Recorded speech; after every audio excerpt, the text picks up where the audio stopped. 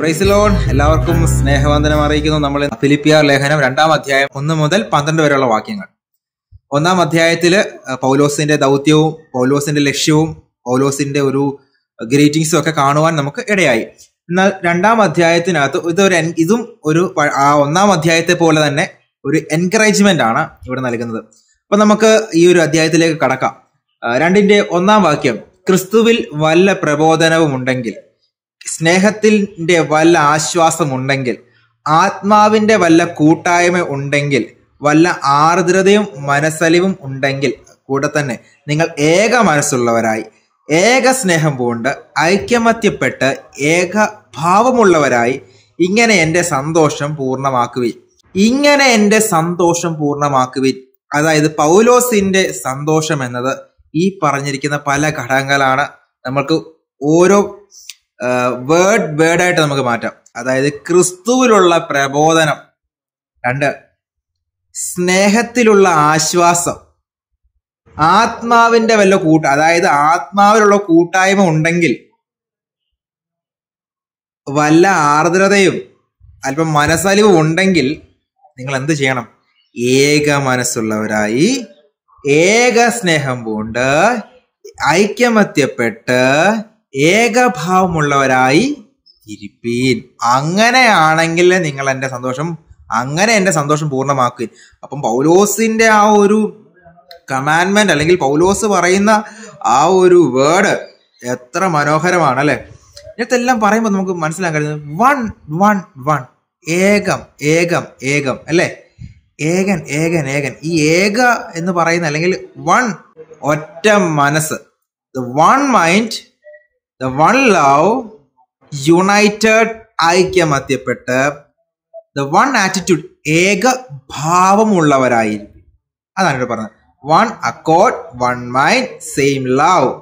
നമ്മുടെ സഭയിൽ, ഇത് ഫിലിപ്പിയ സഭയോട് പറയുകയാണ്, നിങ്ങൾ ഇങ്ങനെയൊക്കെ ആകണം. നിങ്ങൾക്ക് എന്തോ വേണം? ക്രിസ്തുവിലുള്ള പ്രബോധനം ഉണ്ടാവണം, ക്രിസ്തുവിലുള്ള ജ്ഞാനം ഉണ്ടാവണം. പിന്നെ എന്താ പറയുന്നത്? ക്രിസ്തുവിലുള്ള സ്നേഹത്തിന്റെ വല്ല ആശ്വാസം, ആത്മാവിലുള്ള കൂട്ടായ്മ, മനസ്സല്. എൻ്റെ പ്രിയപ്പെട്ടവരെ, ഇതൊക്കെ നമ്മുടെ സഭകളിൽ ഇപ്പോഴും ഉണ്ടോ? നമ്മളൊന്ന് ഇവാലുവേറ്റ് ചെയ്യുക. ഈ പറഞ്ഞിരിക്കുന്ന ഫാക്ടേഴ്സ് ഒക്കെ നമ്മുടെ ചർച്ചയിലുണ്ടോ? ആത്മാവിലുള്ള കൂട്ടായ്മകളുണ്ടോ? ആത്മാവിലുള്ള കൂട്ടായ്മകൾ ഉണ്ടെങ്കിൽ ചർച്ചിന്റെ ഡെവലപ്മെന്റ് വേറെ ലെവലായിരിക്കും. കൂടാതെ ചർച്ചിന്റെ ഡെവലപ്മെന്റിലെ പ്രധാനപ്പെട്ട ഒരു കാര്യം ഇവാഞ്ചലിസമാണ്, to share the gospel share ചെയ്യുന്നില്ല എങ്കിൽ, പ്രേക്ഷിത പ്രവർത്തനങ്ങൾ നടക്കുന്നില്ല എങ്കിൽ ഡെഡ് ചർച്ച് എന്ന് വേണേൽ പറയാം. കൂട്ടായ്മ നല്ലതാണ്, എല്ലാം നല്ലതാണ്, പക്ഷേ ആത്മാവിലുള്ള കൂട്ടായ്മ ഇല്ലെങ്കിൽ ഒന്നുമില്ല. കൂടാതെ ആർദ്രതയും മനസ്സലിവും പറയുകയാണ് മറ്റുള്ളവരോട്. ഇവിടെ ഈ സഭയ്ക്കകത്ത് നമ്മൾ കാണുമ്പോൾ ഈ ഒരു വാക്യത്തിലൊക്കെ, ഈ ഫിലിപ്പിയ ലേഖനം ഫുള്ള് വായിക്കും, മനസ്സിലാക്കേണ്ടത് സഭയോടും സഭയുടെ ദൗത്യം, സഭയുടെ കടമകളുണ്ട്. മറ്റുള്ളവരെ സ്നേഹിക്കുക, മറ്റുള്ളവരെ എൻകറേജ് ചെയ്യുക ഒക്കെ എന്നുള്ളത്. അപ്പം വേഴ്സ് 2-ൽ കാണാൻ കഴിയുന്ന ഒരു കാര്യമാണ്, നിങ്ങൾ ഏക സ്നേഹം പൂണ്ട് മീൻസ് മനസ്സിലാക്കി ലഭിച്ച് യുണൈറ്റഡ് ആയിട്ട് ഒരുമപ്പെട്ട് ഏകഭാവമാണ്. അത് one purpose, one team, one mind. ഇങ്ങനെ ആയെങ്കിൽ മാത്രമേ സഭയ്ക്കൊരു വളർച്ചയും പുരോഗതിയും ഉണ്ടാകത്തുള്ളൂ. ഇപ്പോൾ സഭകൾക്ക് പുരോഗതിയും ഇല്ലാത്തതിൻ്റെ കാരണം ലോട്ട്സ് ഓഫ് മൈൻഡ് അല്ലെ, വേരിയസ് മൈൻഡ്സ് ആണ്. പല മൈൻഡുകളുള്ളവർ, പല ഉപദേശങ്ങളുള്ളവർ, പല സ്നേഹത്തിലൊരു ഐക്യതയില്ല, ഒന്നിനൊരു ഐക്യതയില്ല. കമ്മിറ്റി കൂടുന്നു, കമ്മിറ്റിക്കകത്തുള്ള 10 പേരും പക്ഷെ ആ 10 പേരും ഒറ്റ ഒരു മൈൻഡ് ആണെങ്കിൽ ആ പർപ്പസ് എത്രത്തോളം വലുതായിരിക്കും. അടുത്ത വാക്യത്തിലേക്ക് ചെല്ലാം. ഇവിടെ പറയുന്നു 3, ശാഠ്യത്താലോ ദുരഭിമാനത്താലോ ഒന്നും ചെയ്യാതെ താഴ്മയോടെ ഓരോരുത്തൻ മറ്റുള്ളവനെ തന്നെക്കാൾ ശ്രേഷ്ഠനെന്ന് എണ്ണിക്കൊള്ളുവേൻ. ഈ ഒരു കാലഘട്ടത്തിൽ നമ്മുടെ സഭയിലുള്ളവരോട് പോട്ടെ, നമ്മുടെ കൂടെ വർക്ക് ചെയ്യുന്നവരോട്, നമ്മുടെ കൂടെ പഠിക്കുന്നവരായിക്കോട്ടെ, നമ്മുടെ ജോലി സ്ഥലങ്ങളിലായിക്കോട്ടെ, നമ്മുടെ ചർച്ചകളിലായിക്കോട്ടെ, താഴ്മയോടെ താഴ്മയിൽ മറ്റുള്ളവരെ എന്തോ ചെയ്യണം? നമ്മളെക്കാൾ ശ്രേഷ്ഠനെന്ന് കാണുവാനായിട്ട് കഴിയുമോ? ഇതൊരു ചോദ്യമാണ്. മറ്റുള്ളവരെ ശ്രേഷ്ഠനായിട്ട് കാണാൻ കഴിയുന്നുണ്ടോ നമുക്ക്? താഴ്മയോടെ, എത്ര നല്ല മനോഹരമായ വചനമാണിതല്ലേ. താഴ്മ ഏകീഭവിച്ച് എന്ത് ചെയ്യണം? മറ്റുള്ളവനെ ശ്രേഷ്ഠനായിട്ട് കാണാൻ, അതായത് മറ്റുള്ളവരെ സ്നേഹിക്കാൻ, ലവ് വൺ അനദർ. കൂടാതെ ബി ഹംബിൾ. കൂടാതെ എന്താ? Don't try to Impress others. മറ്റുള്ളവരെ ഇംപ്രസ് ചെയ്യാൻ നമ്മളെ തന്നെ താഴ്ത്തി, നമ്മളെ തന്നെ കുറച്ച് നമ്മുടെ കൂടെയുള്ളവരെ ശ്രേഷ്ഠനെന്ന് എണ്ണിക്കൊള്ളുവാൻ ഇന്ന് ഈ നമ്മുടെ സഭകളിൽ ഇങ്ങനെ മറ്റുള്ളവരെ ശ്രേഷ്ഠനെന്ന് എണ്ണിക്കൊള്ളാനായിട്ട് പഠിപ്പിക്കുന്നുണ്ടോ? അങ്ങനെ കാണാൻ കഴിയുന്നുണ്ടോ നമുക്ക്? എന്താ പറയാ, കസേരയ്ക്ക് വേണ്ടിയുള്ള ഓട്ടവും, എനിക്ക് നല്ല പൊസിഷൻ. നമുക്കറിയാം, ഇന്നത്തെ കാലത്ത് പോപ്പുലാരിറ്റിക്ക് വേണ്ടിയുള്ള ഓട്ടത്തിൻ്റെ ഇടയിൽ എപ്പോഴാണ് താഴ്മ ഏകീഭവിച്ച് മറ്റുള്ളവനെ ശ്രേഷ്ഠനെന്ന് എണ്ണിക്കൊള്ളുവാൻ കഴിയുന്നത്? എന്നാൽ ഫിലിപ്പിയ സഭയോട് വളരെ ക്ലിയർ ആയിട്ട് പറയുന്നു, മറ്റുള്ളവനെ ശ്രേഷ്ഠനെന്ന് എണ്ണിക്കൊള്ളുവിൻ. 4-ാം വാക്യം ഒന്നുകൂടി പറഞ്ഞു, ഓരോരുത്തൻ സ്വന്തം ഗുണമല്ല മറ്റുള്ളവന്റെ ഗുണവും കൂടി നോക്കണം. ഇതൊരു കമാൻഡ് പോലെയാണ് നമുക്കിത് കാണുവാനായിട്ട് കഴിയുന്നത്. നമ്മളെ തന്നെ ഒന്ന് ത്യജിച്ച്, നമുക്ക് ഒരുപാട് കഴിവുകളുണ്ടാവാം, നമുക്ക് ഒരുപാട് നമുക്ക് ഒരുപാട് പോസിറ്റീവായിരിക്കുന്ന പല ടാലൻറ്റുകൾ ഉണ്ടാവാം, ഒരുപാട് പൊസിഷൻ ഉണ്ടാവാം. പക്ഷെ മറ്റുള്ളവൻ, നമ്മുടെ കൂടെയുള്ളവരെയും കൂടി കൈപിടിച്ച് ഉയർത്താൻ, അവരെ ശ്രേഷ്ഠൻ എന്ന നിലയിലേക്ക് കൊണ്ടുവരാനായിട്ട് നമുക്ക് കഴിയുന്നുണ്ടോ എന്നൊരു ചോദ്യം നമ്മളെ തന്നെ ഒന്ന് മനസ്സിലാക്കി എടുക്കുന്നത് വളരെ നല്ലതായിരിക്കും. അതുകൊണ്ട് ഡോണ്ട് സെൽഫിഷ്. നമുക്ക് സെൽഫിഷ് ഉണ്ടാകാൻ പാടില്ല. സെൽഫ് ഓറിയന്റഡ് ലൈഫ് അല്ല ക്രിസ്തീയ ജീവിതം. ഒരു ക്രിസ്തു ഭക്തന്റെ ജീവിതം സെൽഫ് ഓറിയന്റഡ് അല്ല, സെൽഫ് ലവ് അല്ല, സെൽഫ് എസ്റ്റീമും അല്ല. നമുക്ക് വേണ്ടത് ക്രൈസ്റ്റ് സെന്റർഡ് ലൈഫാണ്, ക്രൈസ്റ്റ് ലൈഫാണ്. അങ്ങനെയാണ് ക്രൈസ്റ്റ് ലൈഫ് വരികയാണെങ്കിൽ കർത്താവ് സുവിശേഷങ്ങളിൽ പറഞ്ഞതുപോലെ അല്ലേ, മനുഷ്യർ എന്ത് ചെയ്യണം? നമ്മളെ തന്നെ കുറച്ച് ക്രിസ്തു വളരണമെങ്കിൽ നാം കുറയണം. നമ്മുടെ പൊസിഷൻസും പോപ്പുലാരിറ്റിയും പ്ലഷേഴ്സും ഇതെല്ലാം നമ്മൾ ഇല്ലാതാക്കിയെങ്കിൽ മാത്രമേ ക്രിസ്തുവിന് അവിടെ വളരുവാനായിട്ട് കഴിയത്തുള്ളൂ. അപ്പം ഈ ഇത്രയും കാര്യങ്ങളിലൂടെ നമ്മൾ മനസ്സിലാക്കി. അപ്പം 4-ാം വാക്യത്തിൽ നമ്മൾക്ക് മനസ്സിലാക്കി അല്ലേ. 5-ാം വാക്യത്തിൽ ഇങ്ങനെ പറയുന്നു, ക്രിസ്തുവേശുള്ള ഭാവം തന്നെ നിങ്ങളിലും ഉണ്ടായിരിക്കട്ടെ. ക്രിസ്തുവേശുള്ള ഭാവം എന്ന് പറഞ്ഞത് ആറ്റിറ്റ്യൂഡ് ഓഫ് ജീസസ് ക്രൈസ്റ്റ്, അല്ലെങ്കിൽ let this mind be in you which was also in Christ Jesus.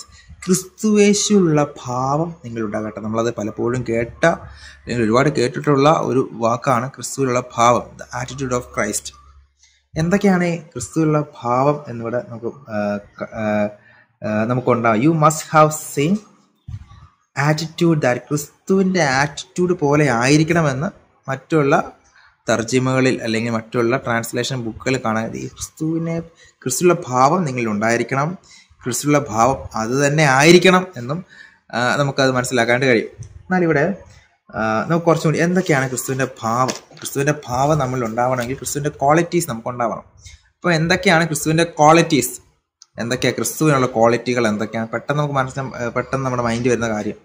ഒന്ന്, ലവിങ് ഗോഡ് അല്ലേ, മറ്റുള്ളവരെ സ്നേഹിച്ച ഒരു യേശു ക്രിസ്തു, സ്നേഹിക്കുന്ന, ഫോർഗീവ് ചെയ്യുന്ന അല്ലേ, ക്ഷമിക്കുന്ന. അപ്പം ക്ഷമിക്കുന്ന, താഴ്മയുള്ള, ഹ്യൂമിലിറ്റി, കമ്പാഷൻ, നന്നായിട്ട് ഒരു കമ്പാഷനേറ്റ് ആയിരിക്കുന്ന ഒരു ക്രിസ്തുവിനെ നമുക്ക് കാണാൻ കഴിയും. സെൽഫ് കൺട്രോൾഡ് ആയിരിക്കുന്ന, കൺട്രോളബിൾ ആണ്. കർത്താവിന് ഭൂമിയിലായ സമയത്ത് കർത്താവിന് അറിയാം, I M control in God. Self കൺട്രോളിലായിരുന്നു അല്ലേ കർത്താവ്. കൂടെ പേഷ്യൻസിയുള്ള, അനുസരണയുള്ള, ബഹുമാനിക്കുന്ന, പ്രാർത്ഥനാവീരനായ, ഇതൊക്കെയായിരുന്നു കർത്താവിൻ്റെ ഏറ്റവും വലിയ ക്വാളിറ്റീസ്. അപ്പം ഇത്തരം ക്വാളിറ്റീസ് നമ്മുടെ ജീവിതത്തിലേക്ക് ഉണ്ടോ? ഇല്ലെങ്കിൽ അത് കൊണ്ടുവരണം. ഒരു പ്രയർഫുള്ളായിരിക്കുന്ന ഒരു ബിഹേവിയർ, മറ്റുള്ളവരെ ഹോണസ്റ്റ് ചെയ്യുന്ന ഒരു ബിഹേവിയർ, മറ്റുള്ളവരോട് ക്ഷമിക്കുന്ന ഒരു ബിഹേവിയർ, മറ്റുള്ളവരോട് ക്ഷമ കാണിക്കുന്ന ഒരു ബിഹേവിയർ, മറ്റുള്ളവരോട് ഒരു കമ്പാഷനേറ്റ് കാണിക്കുന്ന അല്ലെങ്കിൽ മറ്റുള്ളവരെ സ്നേഹിക്കുന്ന ഒരു ബിഹേവിയർ നമുക്കുണ്ടെങ്കിൽ തീർച്ചയായിട്ടും ക്രിസ്തുവിൻ്റെ യഥാർത്ഥമായ ഭാവം നമ്മളിലുണ്ടാകും. അപ്പം ക്രിസ്തുവിൻ്റെ ക്വാളിറ്റീസ് നമ്മുടെ ഉള്ളിൽ വരുമ്പോഴത്തേക്കും ക്രിസ്തുവിൻ്റെ ഭാവം നമ്മളിലേക്ക് വരികയാണ്. അപ്പം അത് തന്നെ കർത്താവ് പറയുന്നുണ്ട്, നിങ്ങൾ എന്നിൽ വസിപ്പിൻ, ഞാൻ നിങ്ങളിലും വസിക്കും. നമ്മൾ ദൈവത്തിൽ വസിക്കെങ്കിൽ മാത്രമേ, അപ്പം ദൈവത്തിൽ വസിക്കണമെങ്കിൽ ദൈവത്തിൻ്റെ ആ ക്വാളിറ്റീസ് നമ്മുടെ ജീവിതത്തിലേക്ക് ഉണ്ടായെങ്കിൽ മാത്രമേ തീർച്ചയായിട്ടും ദൈവം നമ്മൾ വസിക്കുവാനും നല്ല ഫ്രൂട്ട്ഫുള്ളായിരിക്കുന്ന ലൈഫ് വരുവാനും ഇടയാകത്തുള്ളൂ. അപ്പോൾ അതുകൊണ്ട് ഈ ക്വാളിറ്റീസ്, ഈ ദൈവത്തിൻ്റെ ആറ്റിറ്റ്യൂഡ്, ദൈവത്തിൻ്റെ മനോഭാവം നമ്മൾക്കും ഉണ്ടാവട്ടെ. ഈ ദൈവത്തിൻ്റെ ക്വാളിറ്റീസിനകത്ത് നമുക്ക് മറ്റുള്ള പല ക്യാരക്ടേഴ്സിനെ വെച്ച് നോക്കിക്കഴിഞ്ഞാൽ ശരിയാ അല്ലേ? സ്നേഹിക്കുന്ന ഒരാളുണ്ട്, ക്ഷമിക്കുന്ന, താഴ്മ കാണിക്കുന്ന, പ്രാർത്ഥിക്കുന്ന ഒരുപാട് ആൾക്കാരുണ്ട്. പക്ഷെ ഞാനൊരു കാര്യം, പാപത്തെ മോചിപ്പിക്കുന്ന, വീണ്ടെടുക്കുന്ന, ഒരു റെഡീം ചെയ്യുന്ന, ഒരു ഫോർഗീവ് ചെയ്യുന്ന ക്യാരക്ടർ ബിഹേവിയർ ഉള്ള ഏതെങ്കിലും വ്യക്തികളുണ്ടോ ഈ ലോകത്ത്? ഒരു ദൈവമുണ്ടോ? ഇല്ല. യൂണിക് അല്ലേ? യൂണിക് പേഴ്സൺ ആണ്. അപ്പം ക്രിസ്തു മാത്രമേ അത് ചെയ്യുന്നുള്ളൂ. ആ ക്രിസ്തുവിൻ്റെ മനോഭാവം നമ്മുടെ ഉള്ളിൽ ഉണ്ടാവണം. നമ്മൾ മനസ്സിലാക്കണം. പ്രാക്ടിക്കലി നമ്മൾ എന്ത് ചെയ്യാം? പ്രാക്ടിക്കലായിട്ട് പ്രായോഗികമായ വശം നമ്മൾ നോക്കുകയാണെങ്കിൽ മറ്റുള്ളവർ ക്ഷമിക്കാനും, സെൽഫ്ലെസ്നെസ് ആയിരിക്കുന്ന ഒരു ബിഹേവിയർ, മറ്റുള്ളവരോട് നോൺ ജഡ്ജ്മെൻ്റ് ആയിരിക്കുന്ന ഒരു ബിഹേവിയർ, താഴ്മയുള്ള, കമ്പാഷനുള്ള ഒരു ബിഹേവിയർ നമുക്കുണ്ടാവണം. അപ്പോൾ humility and unity among believers is very need. താഴ്മ എന്നതും മുമ്പ് പറഞ്ഞ പോലെ നിങ്ങൾ താഴ്മയോടെ എന്ത് ചെയ്യണം? മറ്റുള്ളവരെ ശ്രേഷ്ഠനെന്ന് എണ്ണിക്കൊള്ളാൻ പറയുമ്പോൾ ഒരു വിശ്വാസിയെ സംബന്ധിച്ചിടത്തോളം താഴ്മ ഏകീഭവിച്ച് ഐക്യമത്യപ്പെട്ട് ഇരിക്കണം. ഐക്യതയും താഴ്മയും ഉണ്ടെങ്കിൽ വലിയ വിജയങ്ങൾ, വലിയൊരു ഡെവലപ്മെന്റ് ഉണ്ടാവാൻ സാധ്യതയുണ്ട്. സാധ്യതയല്ല, വളരെ ഇമ്പോർട്ടൻ്റ് ആണ്. അപ്പോൾ same mind set as A Christ become A servant. നല്ലൊരു ശുശ്രൂഷകനാകണമെങ്കിൽ ക്രിസ്തുവിൻ്റെ മനോഭാവം നമ്മളിൽ ഉണ്ടാവണം. ക്രിസ്തുവിൻ്റെ മനോഭാവം ഉണ്ടെങ്കിൽ മാത്രമേ നല്ലൊരു സെർവൻ്റായിട്ട് നമുക്ക് നല്ലൊരു സേവകനായിട്ട്, ശുശ്രൂഷകനായിട്ട് ജീവിക്കണമെങ്കിൽ ക്രിസ്തുവിൻ്റെ മനോഭാവം ഉണ്ടാവണം. ക്രിസ്തുവിൻ്റെ മനോഭാവം എന്താണെന്ന് നമ്മൾ പറഞ്ഞു. Loving, ഫോർഗിവൺ, redeemer, humility, compassion, gentleness, self controller, patients, obedience, honesty and prayerful. ഇത് ദൈവത്തിൻ്റെ ക്വാളിറ്റീസ് ആണ്, ക്രൈസ്റ്റിൻ്റെ ക്വാളിറ്റീസ് ആയി മാറും. ആ ക്രൈസ്റ്റിൻ്റെ ക്വാളിറ്റീസ് നമ്മുടെ ഉണ്ടെങ്കിൽ മാത്രമേ ഈ പറഞ്ഞ ദൈവത്തിൻ്റെ മനോഭാവത്തിൽ ജീവിക്കാനും ആ മനോഭാവത്തിലൂടെ നമുക്കൊരു ഔട്ട് വരാൻ നമുക്ക് ഇടയാകത്തുള്ളൂ. അപ്പം ഇത്തരം കാര്യമാണ് ഈ ഒരു സ്ഥലത്ത് നിന്ന് ഈ ഒരു 5-ാം വാക്യം വരെ ഉള്ളതിനകത്ത് കാണാൻ കഴിയുന്നത്. ഇനി അടുത്ത 6ഉം 7ഉം. അവൻ ദൈവരൂപത്തിലിരിക്കെ ദൈവത്തുള്ള സമയത്ത് മുറുകെ പിടിച്ചു കൊള്ളണമെന്ന് വിചാരിക്കുക ദാസരൂപം എടുത്തു. അപ്പോൾ നമ്മൾ മനസ്സിലാക്കേണ്ട കാര്യം, ഒരു രാജാവായിരുന്ന വ്യക്തി നമുക്ക് വേണ്ടി ദാസരൂപം എടുത്ത ഒരു കർത്താവാണ് നമുക്കുള്ളത്. അതെത്രത്തോളം നമ്മളത് മനസ്സിലാക്കണം. ദൈവത്തോടുള്ള സമത്വം, ദൈവമായിരുന്ന വ്യക്തി, അങ്ങനെ ഇരിക്കണമെന്ന് പറഞ്ഞ വ്യക്തി അത് വിചാരിക്കാതെ, ദൈവമാണ് അല്ലെങ്കിൽ ആ സമത്വം മുറുകെ പിടിക്കാതെ, അതങ്ങനെ വിചാരിക്കാതെ ദാസരൂപം എടുത്തൊരു കർത്താവ്. അങ്ങനെയാണെങ്കിൽ നമ്മൾ എത്രത്തോളം താഴണം. ഒരു ദൈവം ഒരു യേശുക്രിസ്തു അത്രത്തോളം തൻ്റെ ദാസരൂപത്തിലേക്ക് വന്നെങ്കിൽ നമ്മുടെ ജീവിതം എത്രത്തോളം താഴ്മയിലേക്ക് വരണം. അത്രത്തോളം താഴ്മയിലേക്ക് വന്നെങ്കിലേ മറ്റുള്ളവനെ ശ്രേഷ്ഠനായിട്ട് കാണാൻ കഴിയത്തുള്ളൂ. അപ്പം ക്രിസ്തുവിൽ നിന്ന് പഠിക്കേണ്ട മറ്റൊരു കാര്യമാണ്, ദൈവമായിരുന്ന 6-ാം വാക്യം, ദൈവത്തോടുള്ള ദൈവരൂപത്തിലിരിക്കെ ദൈവത്തോടുള്ള സമത്വം മുറുകെ പിടിച്ച് കൊള്ളണമെന്ന് വിചാരിക്കാതെ, അങ്ങനെ വിചാരിക്കുക, ദൈവത്തിലിരിക്കെ, ദൈവസ്വരൂപത്തിലിരിക്കെ ആ രൂപത്തെ വിട്ടുകളഞ്ഞ് ആ ഒരു വിചാരിക്കാതെ ദാസരൂപം എടുത്തു.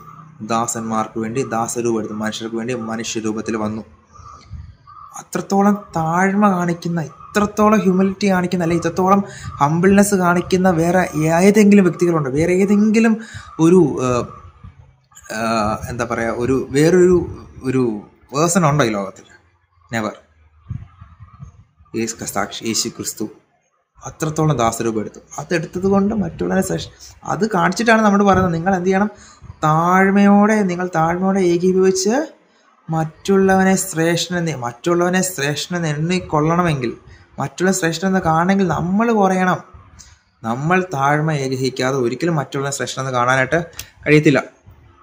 അതുകൊണ്ട് 8-ാം വാക്യത്തിൽ ക്ലിയറായിട്ട് പറയുകയാണ്, മനുഷ്യ സാദൃശ്യത്തിലായി തന്നെത്താൻ ഒഴിച്ച് വേഷത്തിൽ മനുഷ്യനായി വിളങ്ങി തന്നെത്താൻ താഴ്ത്തി ക്രൂശിൽ മരണത്തോളം തന്നെ അനുസരണമുള്ളവനായി തീർന്നു. ഇത് നമ്മൾ പറഞ്ഞ പോലെ ദൈവത്തിൻ്റെ ക്വാളിറ്റിക്കകത്തുള്ള ഒരു കാര്യമായിരുന്നല്ലേ, അനുസരണമുള്ളവനായി തീർന്നു. ആർക്ക്? തൻ്റെ പിതാവിന്. തന്നെത്താൻ താഴ്ത്തി ക്രൂശിൽ കടന്നപ്പോഴും കർത്താവ് തന്നെ ക്രൂശിലെ താഴ്മ തന്നെ മറ്റൊരു വലിയൊരു വിഷയമാണ്. താൻ യേശുവിൻ്റെ കഴിയുമെങ്കിൽ ഈ പാനപാത്രം മാറ്റണമേ എന്ന് ചോദിക്കുക. ഇനി അതാണ് ദൈവത്തിന് ഇഷ്ടമായി നടക്കട്ടെ എന്ന് പറഞ്ഞ് താഴ്മയോടെ അനുസരണത്തോടെ ഇരുന്ന ഒരു കർത്താവെ നമുക്കവിടെ കാണാൻ കഴിയും. വേണമെങ്കിൽ യേശുവിന് അവിടെ ആ പടയാളികളെയൊക്കെ വേണമെങ്കിൽ ഒരു ഒറ്റ വാക്കുകൊണ്ട് ഇല്ലാതാക്കി തീർക്കാൻ പറ്റും. ലോകത്തെ വേറൊരു ലെവൽ, ആ ഒരു ക്രൂശീകരണ സമയത്തെ അറ്റ്മോസ്ഫിയറിനെ മാറ്റാമായിരുന്നു. എങ്കിലും അല്ലേ, താഴ്മയോടെ ക്രൂശിൽ കടന്ന് ആർക്ക് വേണ്ടി? മനുഷ്യന് വേണ്ടി. അത് മനുഷ്യനായി വന്ന്, മനുഷ്യൻ്റെ വേഷത്തിൽ വന്ന്, ഇതൊക്കെ മനസ്സിലാക്കി തരുന്ന ഒരു ഹ്യൂമിലിറ്റിയാണ് കേട്ടോ. ദൈവരൂപത്തിലിരുന്ന ദൈവരൂപത്തിലിരുന്ന ആ ഒരു ക്രിസ്തു മനുഷ്യനായിട്ട്, മനുഷ്യരെ സ്നേഹിക്കാൻ, മനുഷ്യരുടെ പാപങ്ങളെ പൊറുക്കാനായിട്ട്, ക്ഷമിക്കാൻ, മോചനം നൽകാൻ മനുഷ്യനായി വിളങ്ങി വന്ന് ക്രൂശിലെ മരണത്തോളം അനുസരണമുള്ളവനായി തീർന്നു.